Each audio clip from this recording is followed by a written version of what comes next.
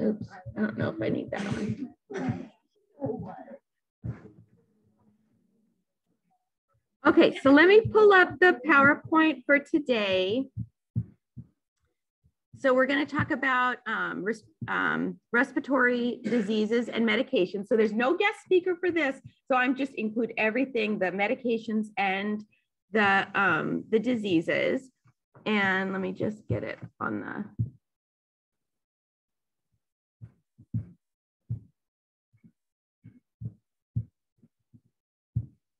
And I want to show you guys a few things to help you with studying these PowerPoints.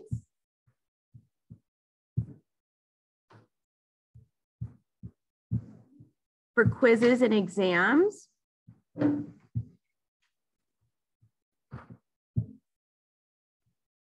Okay, so when you go through, I'm just going to go through this quickly for just for a second, and then we'll start over. But as you look through the PowerPoint, I uploaded a new one this morning into Moodle. It should be the right one. I tried to triple check it was.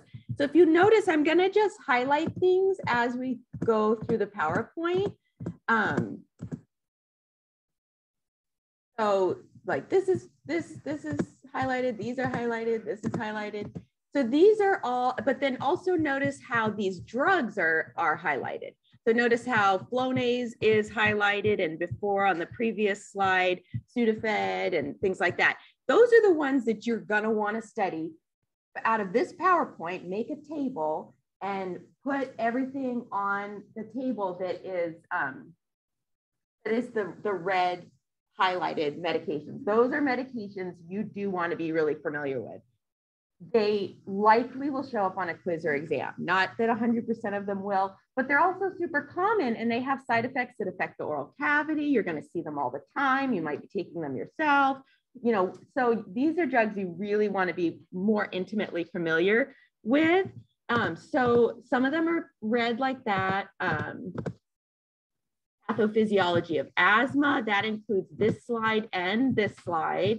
So that's important for a quiz or an exam. This intermittent, persistent, moderate persistent, this is important for an exam.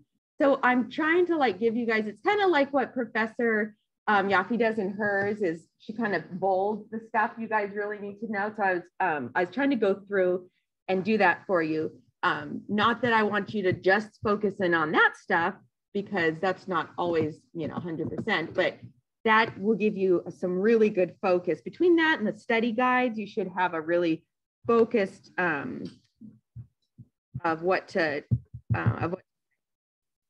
okay, I'm gonna go all the way back to the beginning, and we'll look at respiratory diseases. There's a couple really good videos. I'm not gonna play just for time's sake, but there's the Khan Academy. Have you guys ever seen that before? That might even be like a high school thing, but boy, do they describe things really just nice and like easy to comprehend. So I put in a couple, there's two different Khan Academy videos, and I think there's one embedded in the slide deck. The PowerPoint has some other videos that I couldn't get to work on my computer, but my computer was acting funny yesterday. So you'll have to let me know if the links are not working anymore. I may have to get new links. These are the objectives for this lecture. Identify the function and anatomy of the respiratory system. Discuss allergic rhinitis, asthma, COPD.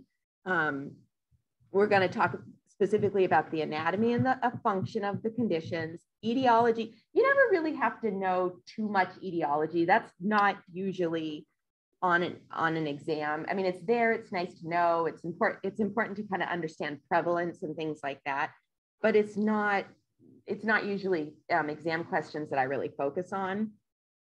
Pathophysiology and then the complications. Identify drugs which treat rhinitis, asthma, COPD, their therapeutic effects, a lot of mechanism of action. That's something that is going to come around a lot on a lot of the different units, is understanding the mechanism of action. So making sure that that's in your kind of study charts or your, study cards or whatever you do. And then adverse effects, especially if it's oral. If it's xerostomia, if it's an increased risk of candidiasis or oral thrush, if it's sloughing or burning of the tissue, if it, anything like that, just assume you have to remember that. I mean, just automatically assume that's important to remember. So we'll go over the lung anatomy here in a very simplified way. So air is taken in through the nasal cavity. So we breathe in the air, it travels down past the pharynx and into the trachea and into our lungs. And then our lungs branch off into all these divisions and they end in the alveoli. And we have, I think, like millions of alveoli. I don't know if you could Google it, how many alveoli do we have? But there's tons and tons and tons of these little sacs. So the airways are surrounded by smooth muscle. Which receptors can you guys think of? This is going to just, a lot of these alpha, beta, they kind of come back with a lot of these medications because a lot of them work on these different receptors. So which receptors can you think of from previous chapters that are related to smooth muscle in the lungs? I heard beta 2. Yep. Beta 2 is a big one. Yeah. And then when the muscles are stimulated, this statement, I'm like back and forth. I sat and I looked and I remembered last year I was like, I don't like this statement. And I look at it and I think about it and I look at it in the text and it kind of drives me a little bit crazy because it kind of goes against what I feel like I think I know. But I left it in there and I think it has to do with how the functions of the receptors work and what they do. And so I think the next slide helps to kind of clarify it. But in the text, it has this, when the muscles are stimulated, they contract, narrowing the lumen. And you don't have to know this for an exam. This isn't an exam question. So it's narrowing the opening of the airway. So I think that is basically talking about, things when we have bronchoconstriction. That stimulation is, I think, what it's, but it's just a very, I feel like they don't add much explanation around that statement. And when you think of like breathing in and stimulating your lungs, I don't know, I don't think about things closing up. So I'm like, why don't they expound on that statement a little bit more? It's just like a bullet that they just leave in the textbook. But I think this kind of helps maybe kind of explain it a little bit more. So this whole chart's really important for you guys to be familiar with, and just keep referring back to this to remind yourself of what all these receptors do, because this kind of is a nice summary of all of it. So alpha-1 receptors, they do have an effect on the lungs for smooth muscle contraction. So this could have something to do with that stimulation of the muscle causes a narrowing of the lumen. So that statement that was in the previous slide. So it could be when these receptors are stimulated, and I could be reading into it too much, but it kind of just driving me crazy. But vasculature, so constriction of blood vessels, so that's alpha-1. Beta-2 is very important with medications. With the lungs, we have stimulation of the beta-2 receptor gives bronchodilation. Stimulation of beta-2 on the heart gives cardiac contraction, increases contractility. And then with the vasculature, if beta-2 is stimulated, we have vasodilation. Alpha-1 is where epinephrine works a lot on alpha-1. And that's why we get that good vasoconstriction around the area where we give the injection, because we have a lot of it. Some of it works on beta-2 for the vasodilation, but more of it goes to alpha-1. That's why you get good vasoconstriction with epinephrine. Then we have a new one, H1, and H1 on the lungs, it has to do with bronchoconstriction. So when H1 is activated, we have bronchoconstriction, bronchial mucosal mucus secretion, and congestion. So all these things, so we have a lot of H blockers. Those are a lot of the medications that we use are going to block the H1 receptor, because see, you notice all these things that are going on with the lungs with H1, bronchoconstriction. We don't really want that. mucus secretion and congestion. You don't want a lot of that in your lungs. So that's when this is activated. So a lot of medications will be more like blocking that one. Vasculature, nasal mucosal secretion, congestion, hives, and edema. So again, antihistamines, thinking of all of these things that happen when you have an allergic reaction or a rhinitis kind of thing. So blocking H1 is what a lot of medications do. Eyes, localized vasodilation, redness. People use those eye drops to get rid of red eye, doing the opposite of this. Obviously, it's blocking it and then it's causing vasoconstriction in the eyes, get rid of the red eyes. And then leukotrienes, when they're activated, there's bronchoconstriction. So there's medications that block or modify leukotrienes to help with vasodilation, doing the opposite. Do you have a question, Lex? Yeah. Vasculature, so it's just the little tiny blood vessels in whatever part of the body. So it's blood vessels, yeah. Yeah. So this is just, I like this chart because I just feel like it has kind of a lot of stuff that you need to know for this unit.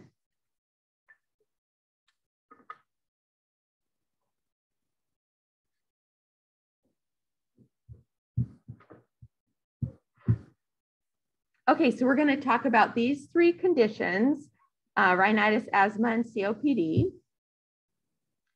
So the prevalence of rhinitis, it's pretty common. There was a different, if anybody happened to look at the PowerPoint that before I updated it, it said something like 54% of Americans basically have some kind of seasonal allergy, which I wouldn't be surprised. But then I went to like an actual like allergy association website, like the official allergy and asthma.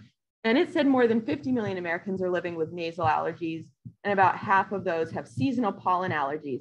Well, 50 million Americans is not a half because there's like what, 330 million in America or something. So I didn't know, you know, I just thought, well, that was more current.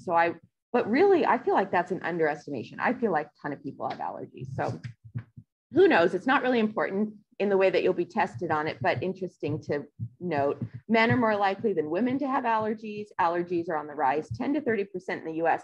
If you have an interest in this, there's a lot of really interesting data about how much allergies increased starting in about the 80s. I mean, the amount of like allergies just kind of went whew, and that's just what happened. So it's interesting to look at that data and then kind of wonder why. So etiology, so some common allergens include pollen, mold, dust, grasses, ragweed, pet dander. So there's all kinds. People smoke, perfumes, different things. People can be allergic to all sorts of stuff.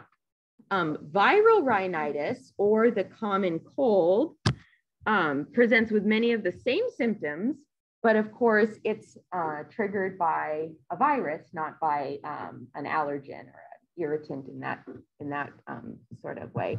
So rhinovirus is the most common, but there's other common ones such as lots of different coronaviruses, adenoviruses, or the RSV, the respiratory syncytial virus. I said that wrong. So typically they haven't, you know, there's really no prevention or like cure for the common cold. Everybody knows that. However, there is a lot of really good research on high dosing vitamins, especially not high dosing zinc, but high dosing some other vitamins, but specifically with zinc, there is some peer-reviewed clinical trial evidence that if you take zinc on the onset, like the second you get any kind of a idea that you are coming down with a cold, and you take it at, you know, however much, it's like in one study, I think it was something like 13 milligrams, and I'm not sure how often they did it throughout the day, but it can shorten the duration of a cold. And that's been like, they've done that study over and over again, and that does seem to be, and that's why they've done stuff like marketed Zicam and things like that, which is just zinc, because they're like, oh, you know, and I think it works, but it's timing related. It's really, really super timing related, but there's no vaccine for viral rhinitis because there's just too many viruses. There's hundreds of viruses and they mutate, and there's just no way to nail that down for a vaccine.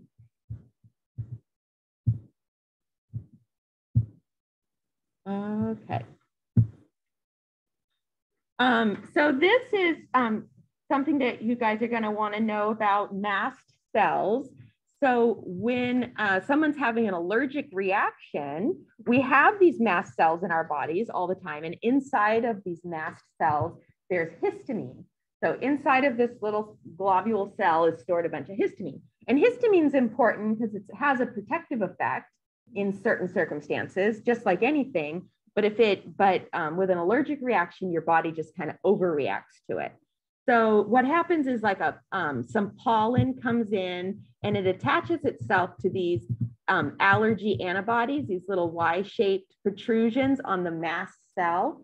And your body kind of goes, oh my goodness, there's this thing I got to protect. And it releases all this histamine. And so then you get the runny nose, you get the watery, itchy eyes, you get the congestion. And that's all because of the histamine that's released from the mast cell. So here's a video. I'm not going to play it, but you guys can. It might be the same one that's in Moodle. It's just in the lineup of other. Okay, so signs of rhinitis: nasal congestion, runny nose, itching, sneezing, mucus production, you know, all of that. We've all experienced plenty of that in the recent years. So treatment for allergic rhinitis, obviously to avoid the allergens if you can. So some people, you know, can't have animals and things like that, or they can't. My coworker, she couldn't have a Christmas tree. She was so allergic to fur and she couldn't have a real Christmas tree. Even just walking into a place for a short time, she would just totally like poof up and runny nose and stuffy. It was crazy. And then, and then there's medications that you can take, and we'll talk a little bit more about that. So what do you use to treat cold symptoms? Can you guys think of what, you know, typically you might take to treat a cold? Lemon and ginger? I know. I always go to the natural stuff too. That's what I use too. What about in the cold and flu aisle? What would some people use to treat a cold? Ibuprofen, Tylenol, sure, but think Mucinex, anything else? Dayquil, NyQuil. Did someone say Sudafed? Did I hear Sudafed? Yeah, Sudafed. Then there's also Claritin, Zyrtec, Allegra, all of that for allergies. You're not going to use that for a viral cold, right? But you would use that if you know you're suffering from allergies. What would you absolutely not take for viral rhinitis? What would absolutely not work? It would. What? Antibiotic? Yes, antibiotic. There's no reason to take an antibiotic with a virus, unless you have a secondary infection, which is possible. So, but in general, you don't go for that. Okay, so there's a couple families of drugs. There's a question here on the study guide that asks. It says 4 types of medications to treat allergic rhinitis. And so that's this slide here. And that is your mast cell stabilizers or blockers. So we're blocking the mast cells so that we don't get that release of the histamine. We have our antihistamine, so we're blocking the H1 receptor. And then we have our decongestants, and they do a couple different things, different mechanisms, but they usually have to do with vasoconstriction in the nose and things like that to help with all that build up and open things up. And then we have our calm things down, which are our corticosteroids. Yeah. Do the mast cell stabilizers also block H1? Well, inadvertently. So it's like a step ahead. So the mast stabilizer, it's where the body's sort of blocking the reaction of the mast cell. Yeah. And then inside the mast cell is the histamine. So by default, the histamine doesn't get released, but you're blocking the mast cell. Mm-hmm. And it's important for you guys. What do you think the main reason anyone takes a steroid or corticosteroid for any reason? Inflammation. So it's important for you guys to think of that in lots of different applications, because that medication is going to come back through lots of different conditions that people have. anytime there's a lot of inflammation, a steroid or a corticosteroid is going to be one of the main drugs. It's a common drug. It's been used for eons. And so they use it whenever there's inflammation out of control. So that's really important for you guys to remember. But there are side effects with excess use of that too. So we have to kind of be aware of those. So mast stabilizers, so they're used to prevent and treat symptoms. The mechanism of action is it's blocking, it's preventing the mast cell from releasing in the first place, which, like we just said, therefore the downstream of release of histamine won't happen. It's a slower uptake of the medication going to work. It's a slower uptake. So it's going to be 1 to 2 weeks. So that's not going to be an immediate like relief at all.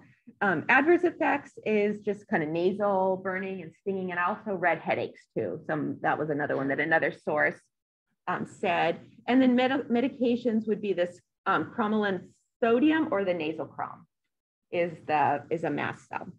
And are we still talking about the allergic medication? We are still talking about probably more allergy related, yeah.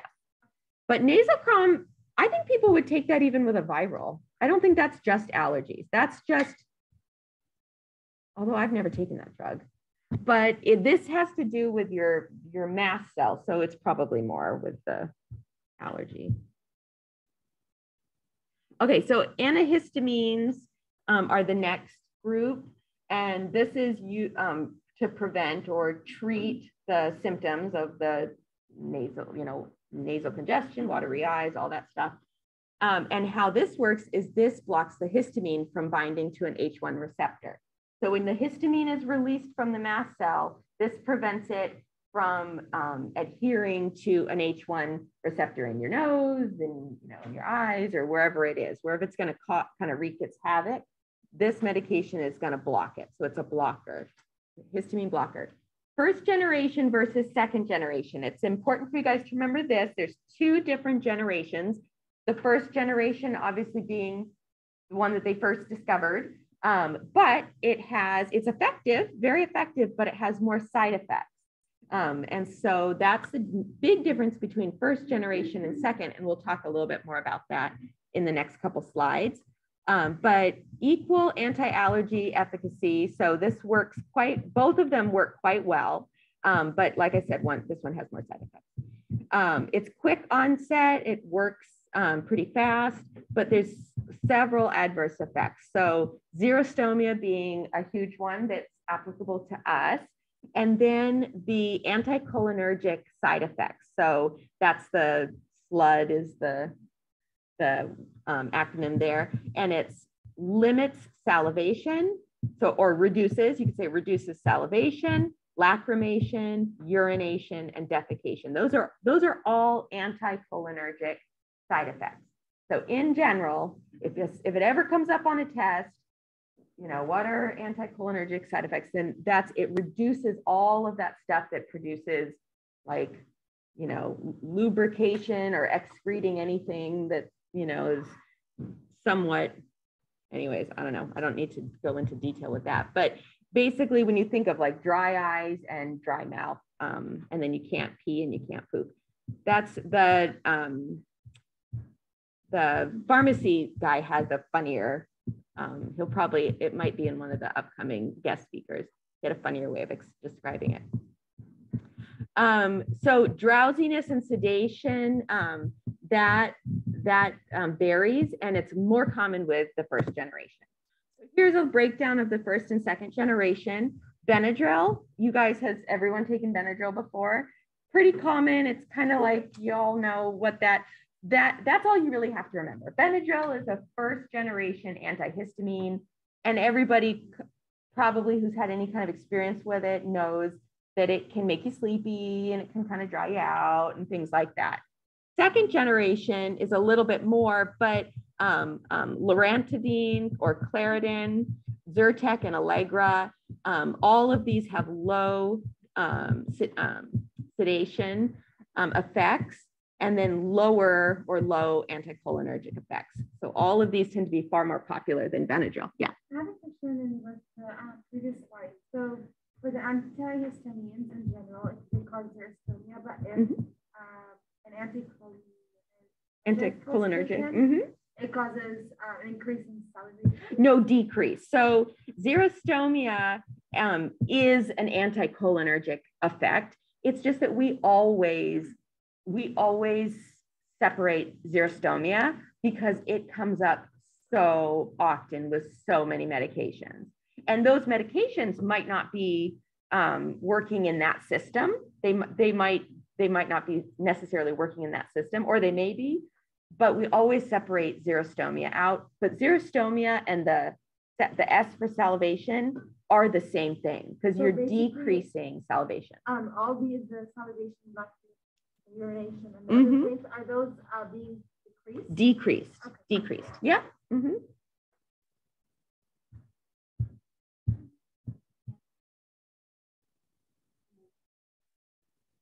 Yes, I mean, I don't know that you have to remember it that way. It's because that's not really, it's a histamine blocker. So, but it has anticholinergic effects. Yeah.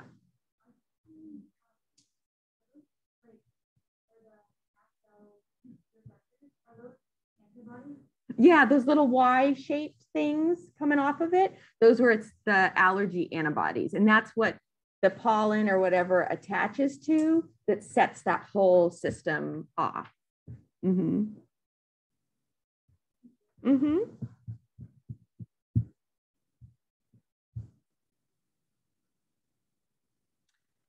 Okay, so where was I? I hadn't gotten to this one yet.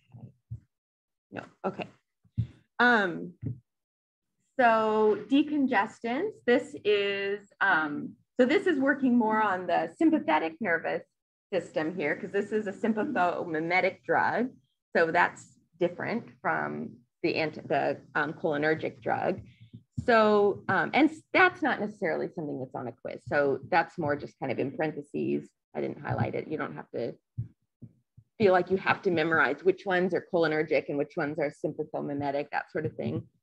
So the uses of a decongestant is to treat symptoms. The mechanism of action is that it's constricting the mucus secretion and the vasoconstriction in the nose to help reduce this super runny, just kind of everything's overreacting in the nasal cavity. And so it's working on the alpha-1 receptor. And so it's an adrenergic, which is an adrenergic receptor. So this is working on this receptor.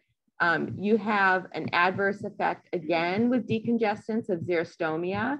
You can have stinging, burning, nasal mucosa, dryness, all topically related. And then you can have with some of them, and that makes more sense when you think of Sudafed, because you think of like ephedrine and you think of all the things that kind of go along with that category. People used to, they've like outlawed some of those drugs because people can make like illegal drugs with them, and it can make people's heart race and things like that. So that's all part of that same category. So that's why it can cause the negative effects of the increased blood pressure and the heart rate. And then in the short term, you want to only use it in the short term, and this is important. I should have highlighted this. You guys should maybe highlight this yourself since I didn't. But some of these decongestant medications, if you use them too often, then you can have a rebound. So really, it's important. Like if you're going to use it, just use it in the short term and for a small time, because you could get relief. Your nose could dry up, and you're like, oh, I can breathe again. But then if you use it too often, then it could just totally rebound and you get all plugged up and it stops working and it doesn't do its job anymore. So it's better to use these kind of medications in sparingly. Is that when they say like, don't take a lot from that medication, because once you take a lot, your body would start get used to the medication? Yeah, I don't know if it's like a tolerance thing specifically, because some medications are like tolerance buildup. This they describe as more of just a rebound. So I don't know if it technically is a tolerance, but with some of these drugs like Afrin or some of these, maybe even Mucinex has medication in it. I know that some of them have different ingredients. But if you use something locally, decongestant locally, too much, it can stop working. I think Xerxes is one of them. Is one of them? Yeah, because I experienced this myself. At first, I used to work with gymnastics, and then now I'm like, I'm taking it, it doesn't do anything. It doesn't do anything, yeah. So I don't know if it's like you've built up a tolerance to it or if it's some other mechanism, but it cannot work after a while. So that's no fun. So yeah, so they say really just short-term use. So here's some of the medications. So the ones that you really, I should update it and see where Mucinex falls in this, because I know that's is a common one. You see it commercials and stuff for it. So I should probably update this. But Sudafed or Sudafed PE prolonged. What does PE stand for? I'm not sure, but either one, these are over the counter. But a lot of times you have to get these drugs from the pharmacist. You can't just go into the aisle and pick up a bottle of Sudafed like you could when I was a kid, because people were using that to make meth or something. And so it's a controlled, it's a precursor to methamphetamines. So it's a controlled substance, I think, in Oregon. So you have to ask the pharmacist for it. Yeah. Oh, did they? Yeah. It's back again? Oh, yay. Yay, I can make math. No, I'm just kidding. Just kidding. That's so interesting though. Well, now I'll have to update my thing, because you all know I have a big old chemistry lab in my basement. Yeah, it's back. That's so weird to me. Like, why would you go to all the trouble of taking it off the shelves if it was a problem, and then you're like, yeah, not a problem anymore, and then you put it back? I think all of these policies sometimes drive me bonkers. Okay. Phenylephrine. Oh, well, that makes sense. There it is right there. Phenylephrine. Okay. Sudafed. And then this is pseudoephedrine. And that's where you get Sudafed. Phenylephrine. Huh. Okay. Yeah, next.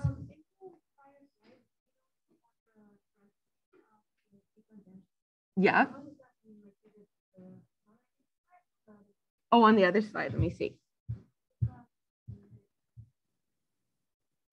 Oh, sympathomimetics. That's just the kind of the category of drugs. So that works more on the sympathetic nervous system. So all of, like the alpha and beta, remember, because with the cholinergic, we have like the muscarinic and the nicotinic, and it's more the parasympathetic. So this is just saying that that's sort of what these work on more, but you don't have to really know that. Don't get too hung up on that for an exam or quiz.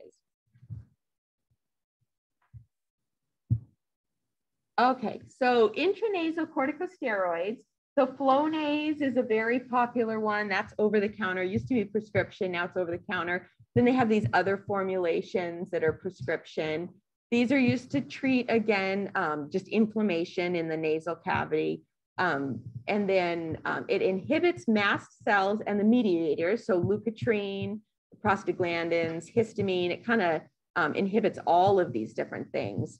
And then time to relief, it can, I guess, take a couple of days to really start working, and you can have adverse effects of stinging and burning, dryness of the nasal mucosa.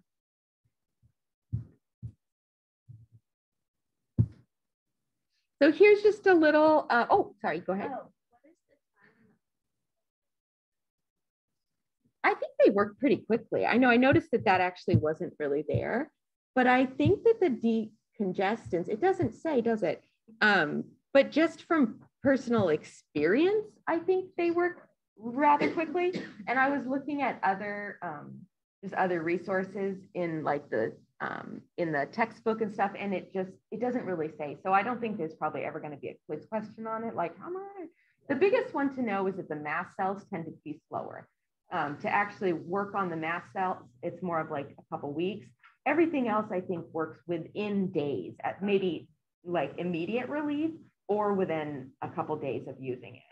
So they tend to just all work faster than the mast cell stabilizers. Okay, back to, and then this here is a is just a chart for you. It says quiz, like it's some kind of a quiz you have to take right now, but it's just sort of something that you can use to kind of help yourself at some point.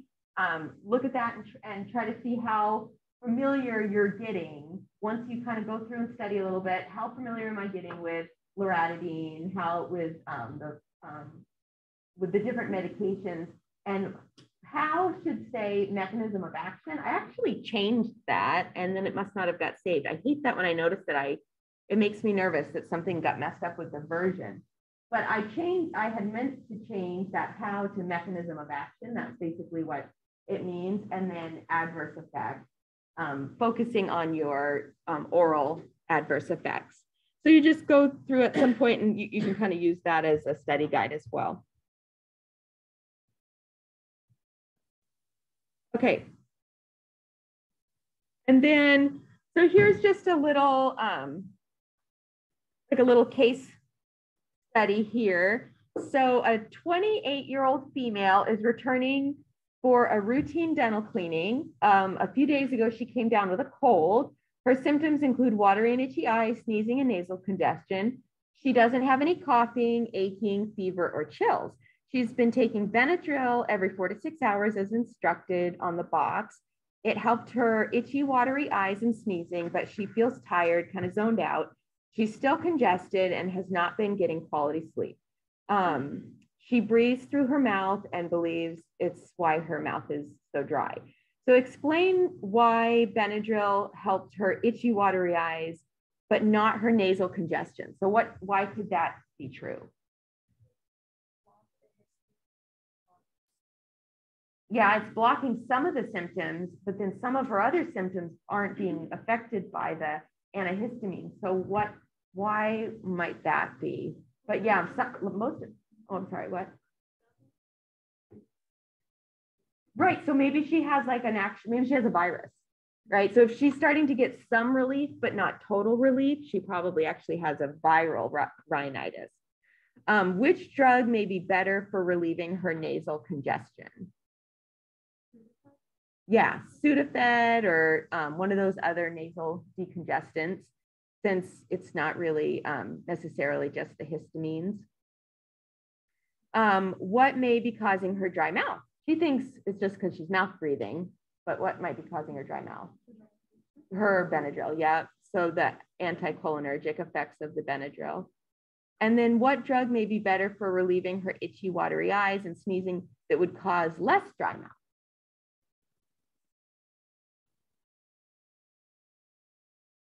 Think first generation, second generation.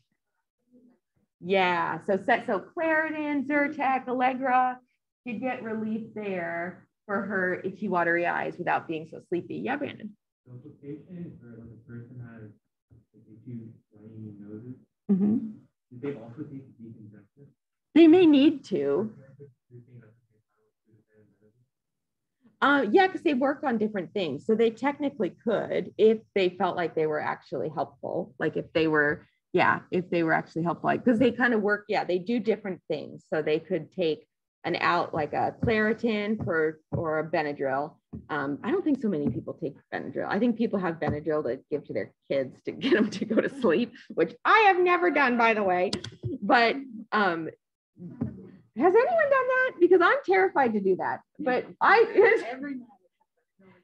Do you? I have known so many people who have done that. And I'm just like, I have a thing of liquid Benadryl because I was going to we went on a plane ride. And so I was like, I'm giving this to Lola. And I never did because I was like, what if she has a bad reaction on the plane? Well, who has a reaction to Benadryl? Probably nobody. But I'm just such a worrywart.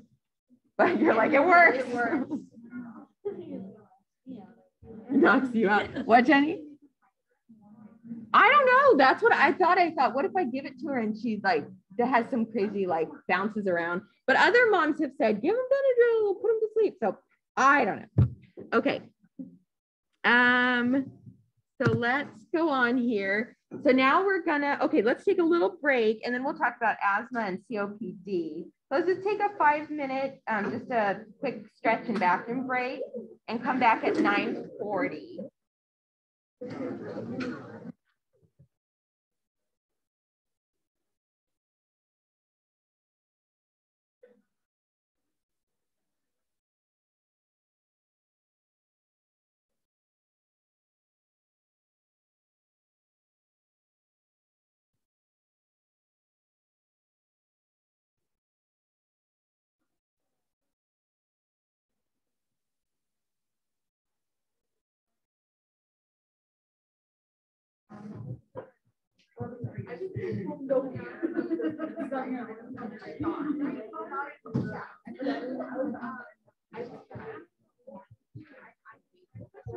Yeah.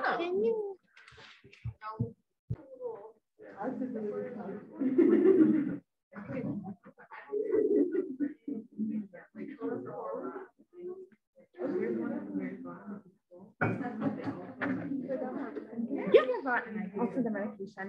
So when you highlight like the brand name medication, Yeah.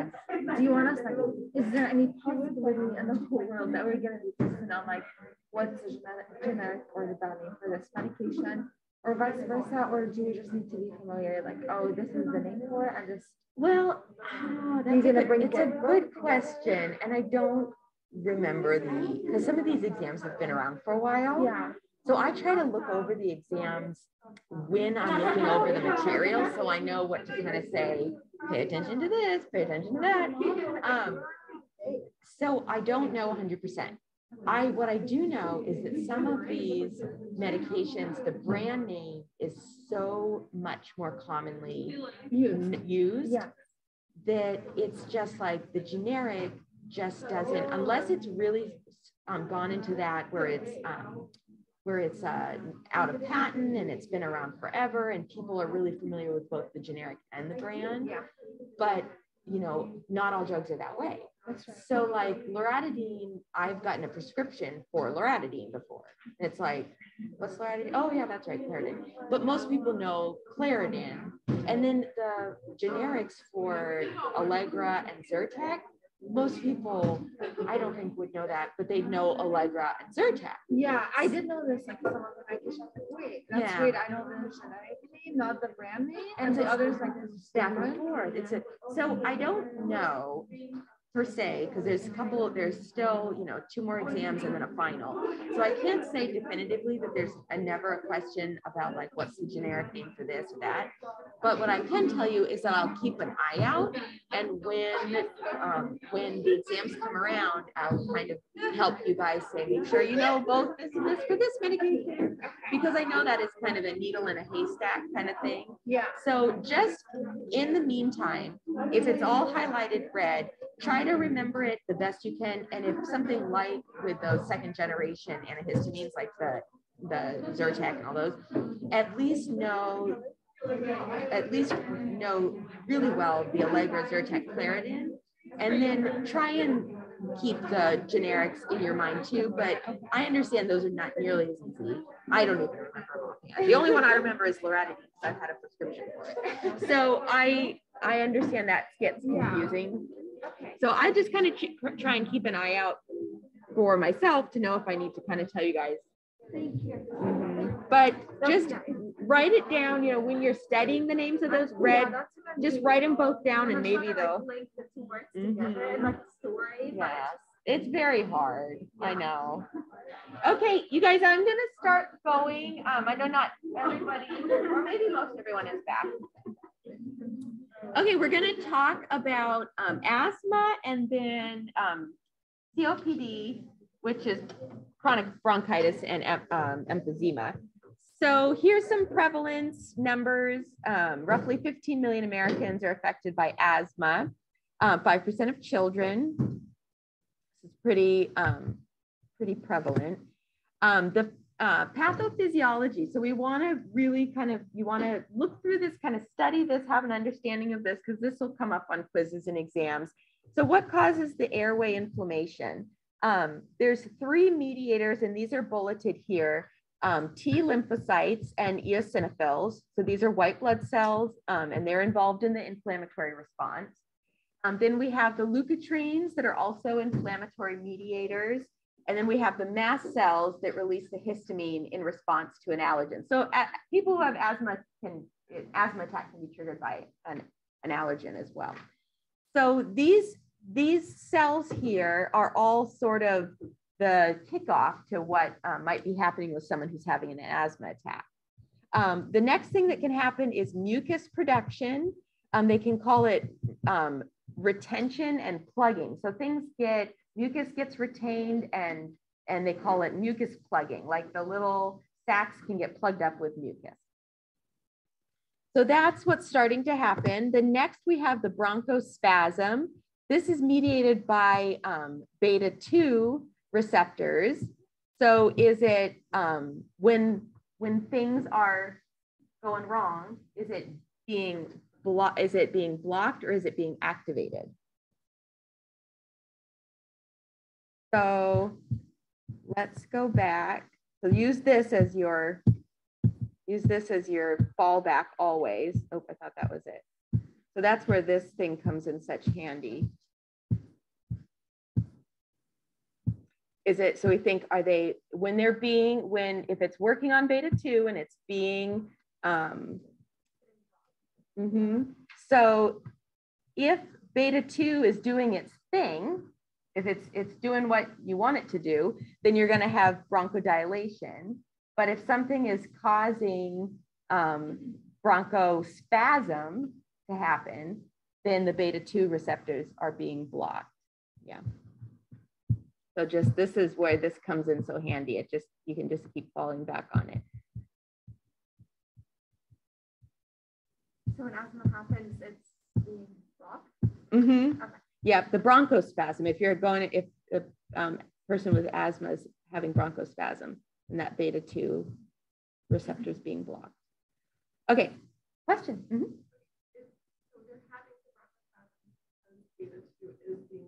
Well, it's just one of the things that's happening. It's just one thing that's happening in the whole pathophysiology. Yeah, if beta 2 is being activated, then you have bronchodilation. So then the fourth thing in that stream of things that are happening is that the lung can hyperinflate, and another way that that's described is air trapping. So if you think about it this way, you might be like, oh, it's trapping air. That's good. Lungs want air. But if the air stays in there and then there's nothing else that's happening, they're not getting new oxygen. They're not getting oxygenated blood. It's like a balloon that's blown up and there's no in and out. It's just stuck big. So that's not a good thing. It's not a helpful thing to have your lungs be hyperinflated. And then airway walls. So remodeling of the airway walls, meaning that something is changing in the airway walls, not necessarily in a good way. So there might be reduced elasticity or some destruction of some kind. So it's something, the structure is changing, and that can happen with chronic asthma. So those are sort of the 5 steps that you want to be familiar with. The inflammatory mediators, the mucus production, the bronchospasm, and the lung hyperinflation, and the airway remodeling. And you said those are steps, or those are like the type of the asthma? That's sort of like what's happening in the body. Like that's a description, a very overview, basic description of what's happening in the body with an asthma attack. And that could be, maybe just the first couple ones are for a mild asthma attack, or if somebody has more chronic, severe asthma, maybe we're down to this 4 and 5, but that's the pathophysiology. So that's sort of like if we were to describe what's physically happening in the body, those are the 5 things that you'll want to know. I think because that like remodeling and chronic asthma, that might not happen to somebody who has exercise-induced mild asthma.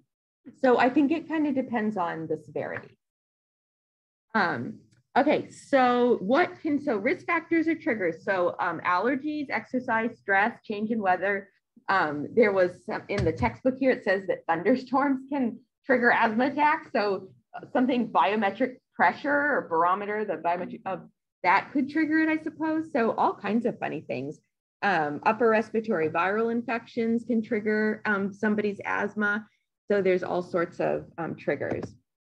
This is important for you to know the stages. This I think is just called intermediate in the textbook. Here it says mild, intermediate. Symptoms 2 times a week or less, awakening from sleep less than twice a month.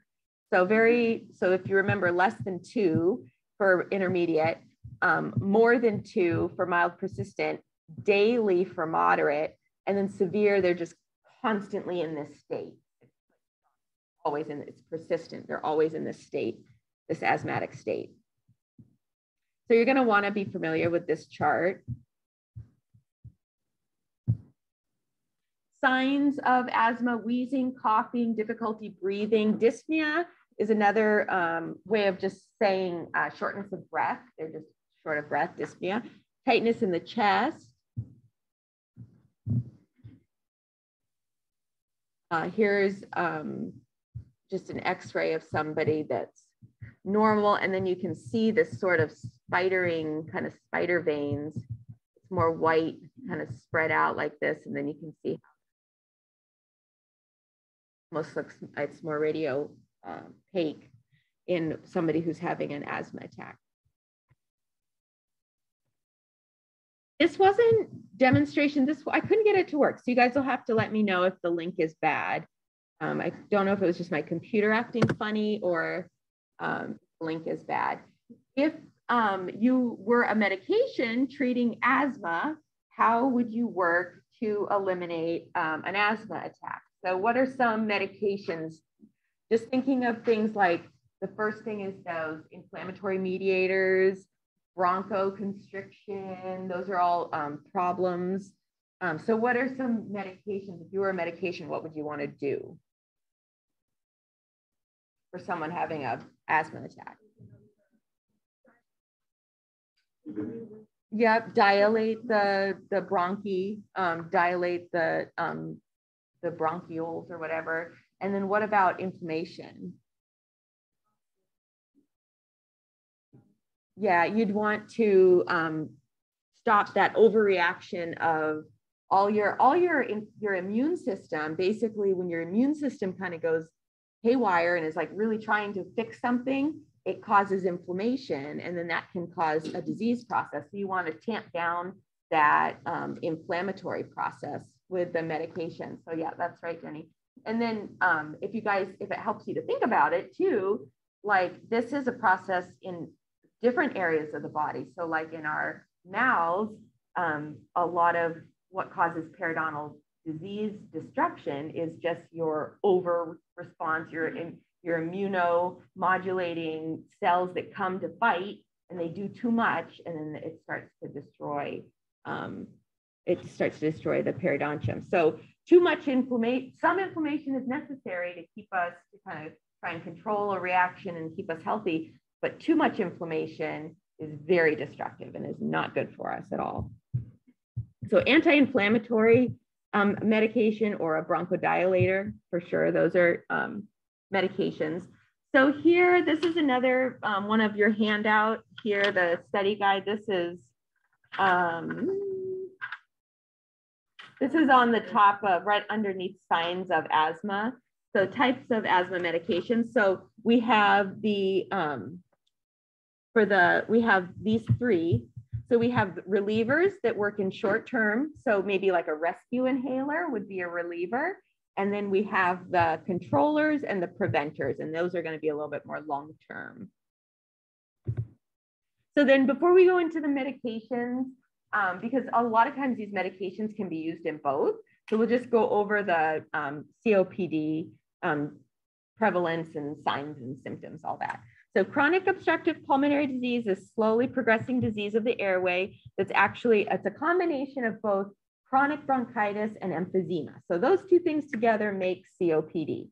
And it's the 4th leading cause of death in the US, at least it was last time I updated that. I don't know if it could be different now, but that was it for a while. Anyways, and then the etiology, most important cause, cigarette smoking. So it maybe actually I should go and look and see if that's changed. Not as many people smoke anymore. And I don't know that vaping has the same effect in the lungs, although I can't imagine that it's healthy for your lungs. But this number could have changed because less people do seem to be smoking. But most important cause is cigarette smoking accounts for 80 to 90% of COPD deaths. And despite the risk, 1 in 5 smokers develop COPD. and it's dose related. So it depends. So heavier smokers, far higher risk of COPD. My dad smoked since he, I don't know, from 14 to like 55. And then he finally quit when he was in his 50s. And he does have COPD, but it's very mild. And when he moved to Arizona, he was on it, like he had a little inhaler. He had it enough that he needed an inhaler when they lived in Maine. And then he moved to Arizona. My parents moved to Arizona, and it almost all cleared up. So he's been doing really super well. And he's in his 70s, and his lungs are pretty good, but he's lucky because he smoked for a super long time. So the pathophysiology of COPD, again, it's chronic bronchitis and emphysema. So with the bronchitis, you have the changes in the bronchial walls. So these two things are happening with bronchitis. You have thickening of the bronchial walls, and then you have an increase in the mucus production, increase in the size of the mucus glands, more production of mucus. There's a thickening of the walls, and then there's more junk in there. So there's just that like coughing, like constant, like bringing up of sputum. Obstruction caused by narrowing of small airways, increased sputum production, mucus plugging, and then collapse of the airways. These are reasons why the breath might be obstructed altogether. With emphysema, this is sort of an interesting thing that happens because when somebody smokes cigarettes, they're causing injury. You know, the actual like smoking process causes injury to the alveolar epithelium. And then when it is damaged, it lets off, sort of a, like an enzyme or a signaling that attracts neutrophils. So it's kind of like, I'm damaged, come. And then so your body's kind of doing this process, but the neutrophils, sorry, not the inflammatory mediators, but the neutrophils release the enzyme. And that enzyme, so this is another perfect example of when your inflammatory system that's supposed to be working for your body actually starts to work against. And you see this a lot of times when inflammatory processes come. So when you're smoking and you've caused damage, and then your body says, I'm damaged, come and help me. But then there's something in that same pathway. So that release of the enzymes from the neutrophils actually causes more destruction, and it destroys the alveolar walls. So as a result, you have airspace enlargement, you lose elasticity, and then the airways can collapse. And it's just, you can't get air in there. You could be on oxygen, but your lungs aren't working effectively to process the oxygen. Okay, so here's, this is a little bit more detailed. You guys do not need to know this for an exam. Don't worry about it. It's just more information. This image, my notes here, it goes into a little more complexity about some of the actual immune system, but what's actually happening. Interesting to kind of understand. You're not going to be tested on it. So signs and symptoms of chronic bronchitis, chronic cough, more sputum production. Patients may be sedentary, they may be overweight, they might, they used to say there was a term called blue bloaters because people might have been having like a blue tinge to their nails, maybe a slight blueness to their lips because they just weren't getting oxygen, and they might have edema, so there might be swelling. And so that was a term that they would describe patients that had chronic bronchitis, which to me is super scary. Like if your nails, if like your end of your extremities are starting to have a blue tinge, you are definitely not getting the oxygen that you need. And then patients are often breathless. With emphysema, there's that shortness of breath, the dyspnea, enlarged chest. That's another term why, because the chest cavity could kind of get large, and that's part of what that bloating description had to do with as well. But then in really advanced, as the disease progresses, there's a lot of weight loss, and then the cyanosis is usually not seen as much as with the chronic. I don't know why that would be, because it seems like with either one, you're not getting oxygen. And then, so the treatment for COPD, there's no cure. They just treat for symptoms, avoiding irritants, not smoking anymore, pharmacological management. Sometimes people do go on oxygen, but we don't really talk about that in this unit at all. And then this is just some information on smoking. So I don't know if the numbers line up to how much cigarettes cost, but quitting smoking can save up almost close to $3,000 a year. It's just an expensive habit. So now we'll talk about the drug therapy a little bit in the last few minutes here. So asthma and COPD share two drug categories. You can see both beta agonists for asthma and COPD, and that's the bronchodilation. So an agonist, it's doing what that receptor does. It's not blocking it, it's doing what it does. So both for asthma and for COPD, they're gonna prescribe a beta agonist. Corticosteroids is for the inflammation. So both families, diseases, asthma and COPD, they're going to use corticosteroids. And then with asthma, there's going to be those leukotriene receptor antagonists. And then with COPD, there might be some anticholinergic medications that are used. So there's a little bit of differentiation, but those first two are the same for both because they're working to open things up and reduce inflammation. So here we have, these are beta agonists. These are in red, so important to remember. Albuterol is short acting. This is like your rescue inhaler. Albuterol. Then we have the salmeterol or the Ceravent. This is a long acting and it's more for maintenance. And then we have this other one here from Moderol. Is another one. Short acting or long acting, does that mean like your medications you take it like just once in a while? Or yeah, like rescue inhaler, if you use it, it might only work for, I don't know, half an hour or a couple, I don't know how long it would work, but the other one might work for 6 to 8 hours or something like that. You might only have to do it once a day, whereas a rescue inhaler, you might have to do it after you exercise, you know, like it would just be intermittent maybe. So with the beta agonist, it acts on the beta 2 receptors. It dilates because that's what, if the receptor is doing what it's going to do, then it will dilate. Most effective, it's the most effective bronchodilator. Duration, it can either be short or long acting. And then the onset can be minutes if it's a rescue inhaler, or it can take hours if it's a longer, slower acting one. The adverse effects for a beta agonist is going to be xerostomia is a big one. Increased heart rate, nervousness, tremors, and that can be more with the short acting medications. So just remembering xerostomia is probably a big one to remember for the beta agonists. Corticosteroids, these are more for maintenance.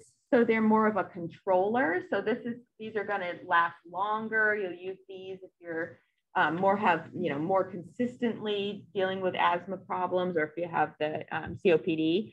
Mechanism, it blocks the inflammatory response, and you can have different potencies, either low, medium, or high. So they can adjust the doses of the corticosteroid needs.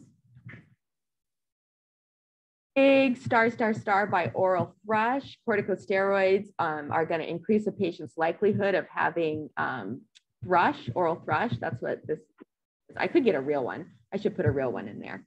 They have these things, and we talk about these a little bit in special needs.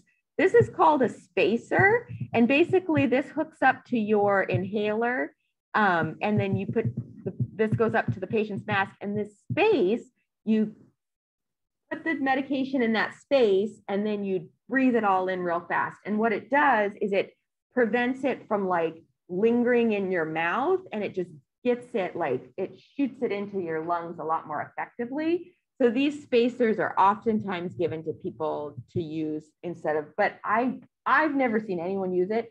Probably maybe people have them at home, but when I see people bringing them, they just have their rescue inhalers. But this would be more important is if you were using an inhaler daily, then you would want to make sure that that you had something like that to prevent, especially the oral side effects. So systemic tablets of corticosteroids, there's short-term side effects such as insomnia, nervousness, increased appetite, impaired glucose.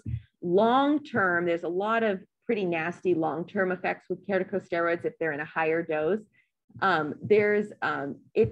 All of these symptoms go along with Cushing's disease, which is another thing we look at. They're similar to Cushing's disease. And it's just all these effects of taking too much corticosteroid medication.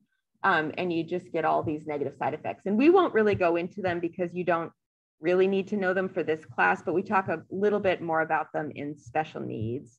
Because there's some people who, because of their different diseases, they're on a high dose of corticosteroids every day. Okay, so inhaled corticosteroids, Flovent or fluticasone is long acting, and that is just a steroid only. But then notice Advair and Symbicort, which are names like I've been more familiar with and heard. So they're also long acting, but note that they're a combination of steroid and beta 2. So that's important to note.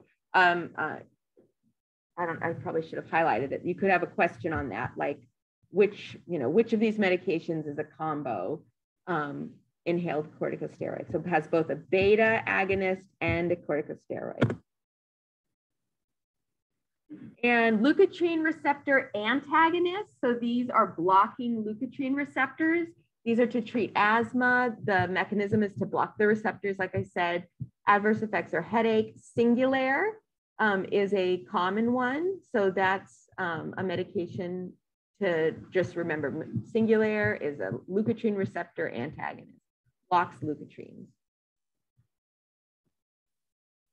Anticholinergic oral inhalation. So blocks the cholinergic receptors in the smooth muscle, which results in bronchodilation.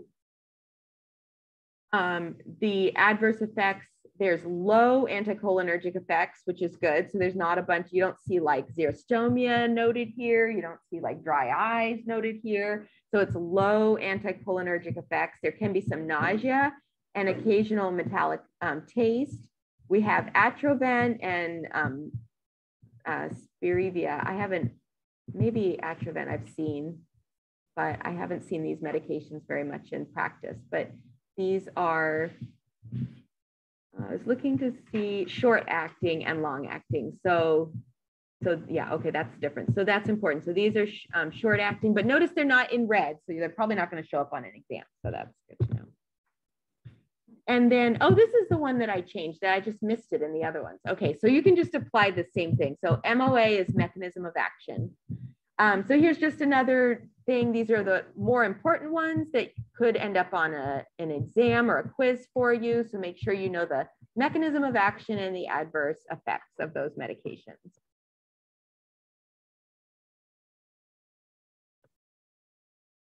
There's just an example for you. All right. So patient with moderate persistent asthma and allergic rhinitis, current medication, they're taking Centrum daily, which is a vitamin, loratadine daily, Advair twice a day, and albuterol once in a while. Symptoms, they're getting a white buildup lining in the upper palate, the tongue, and the back of the throat, and they can remove it with gauze. So what's the white buildup in the patient's mouth? Rush, you guys said that with confidence. What might be causing it?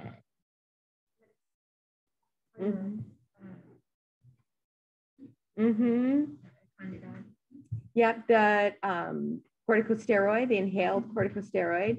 And then, and which of, do you guys remember which one of these would be so they're taking the fluticasone or the Advair or this prevent albuterol. Which one, do you remember which one has the corticosteroid? Advair.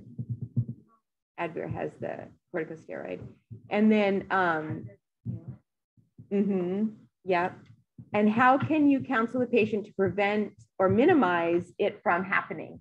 What might you recommend if they have thrush? What might you recommend to prevent that? The spacer, yeah, good job. Yep, yep, yep. The spacer.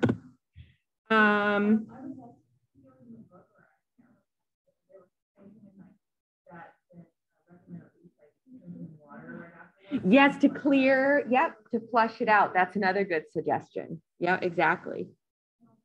Flush it out with water. Patient with asthma started running 3 to 4 times a week. Symptoms, I don't know why there's a question mark. Shortness of breath, likely out of, this is not written well. What is it even saying? Symptoms, soon shortness of breath, likely out of shape, current meds. So they're taking Advair, albuterol, Synthroid for their thyroid. Advair took more, but there was no relief. So they took more Advair to try and relieve their shortness of breath. So what might be causing their symptoms?